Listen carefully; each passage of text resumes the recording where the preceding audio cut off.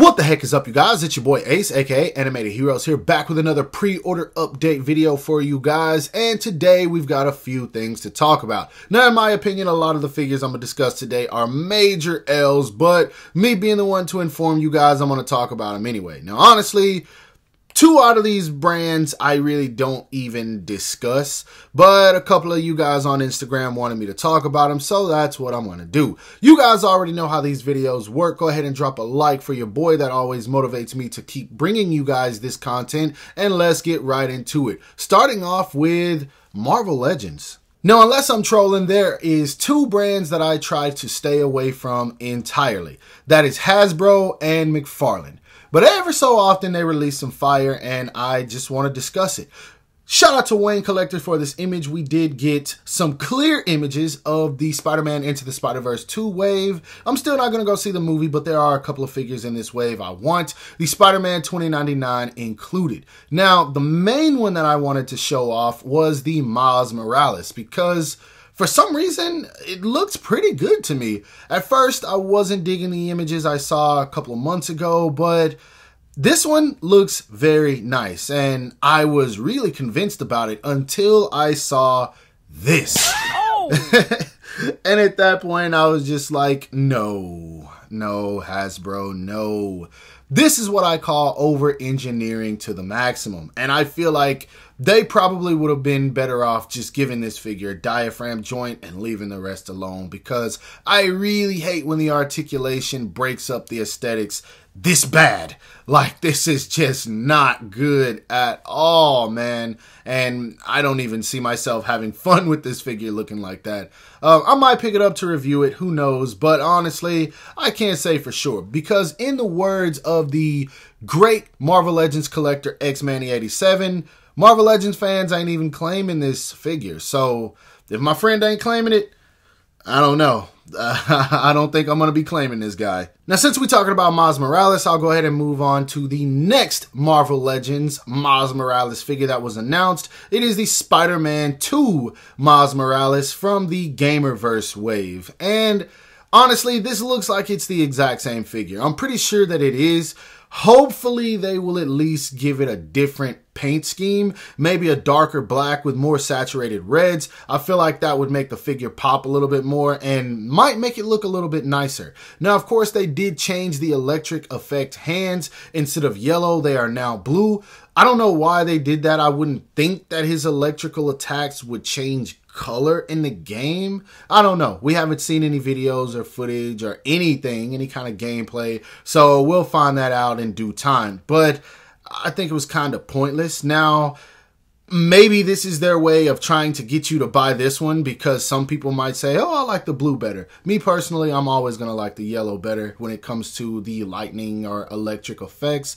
I just think that's better. Now, one decision I hate that they made was the fact that they took away the unmasked head sculpt and they gave him a cat accessory, which, I mean, honestly, this is something they could have just thrown in and then also thrown in the unmasked head sculpt. I feel like that would have gave it a little bit more value, because I don't know, man. I hate when they take out accessories and swap them with others. And then on top of that, they increase the price. I guess this guy's like $34.99 or something like that. I don't know. I'm not picking it up.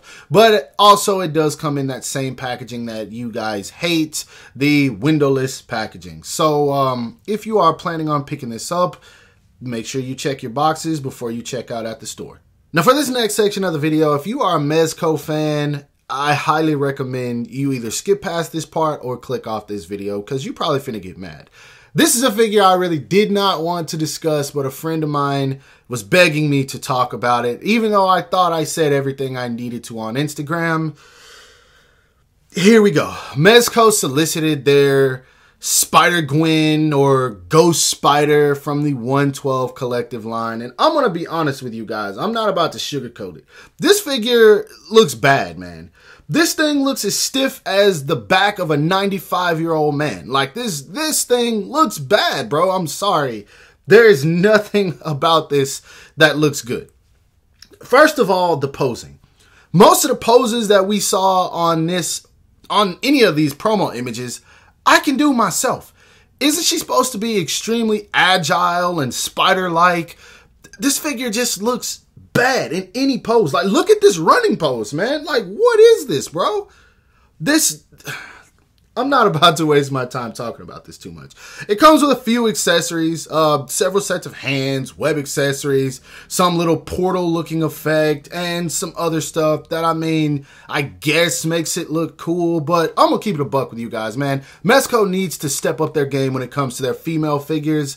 This thing is not worth $105, and if you spend your money on this, I get it. If you're one of those people that has to have every Mezco figure, by all means, man. But you couldn't pay me.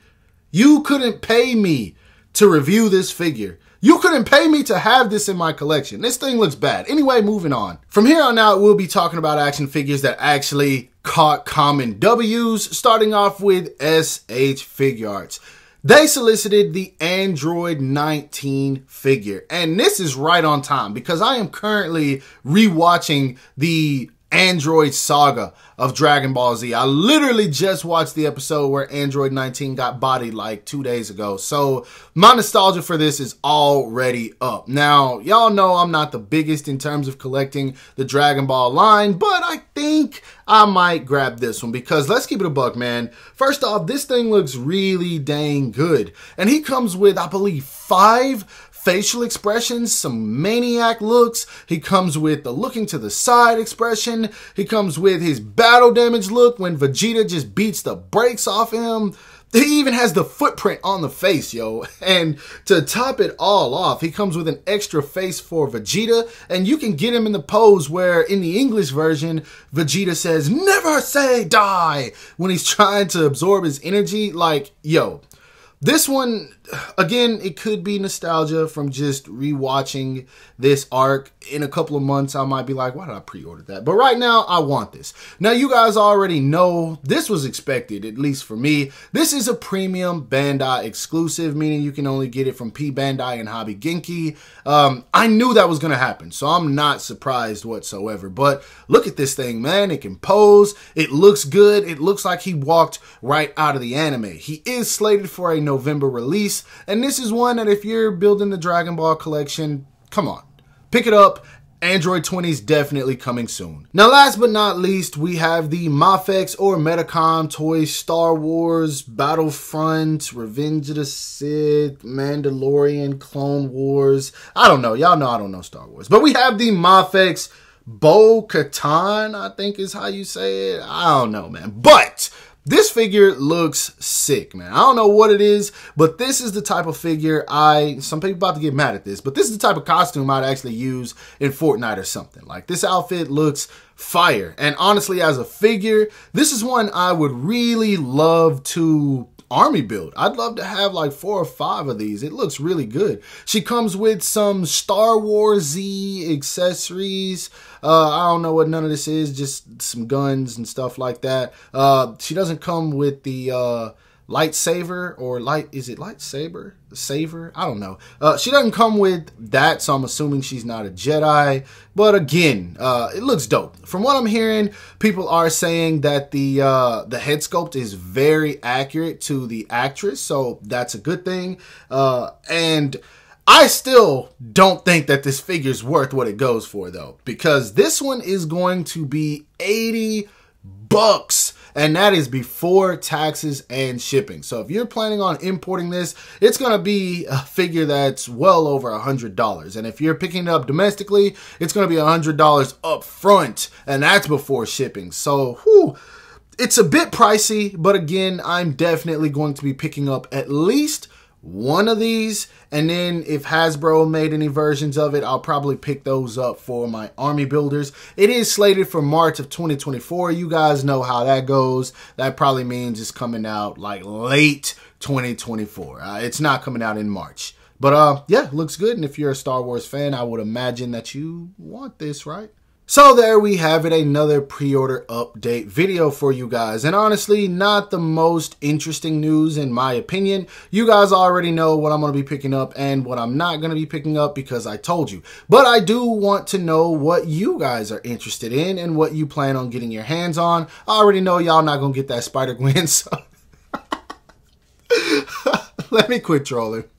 Let me quit trolling. Y'all, for real, whatever you plan on picking up, it's entirely up to you, man. This video is nothing more than an opinion-based video. So, you guys know how I am. But, I hope that you guys did enjoy this video. If so, don't forget to give it a thumbs up, as that always helps me out. Subscribe to my channel if you haven't already, and make sure to hit that bell icon to be notified whenever I upload new content. And last but not least, follow me on everything you see listed in the description below to keep up with my activity outside of YouTube. Hope you guys have a great rest of your day. Stay safe wherever you are, and bye.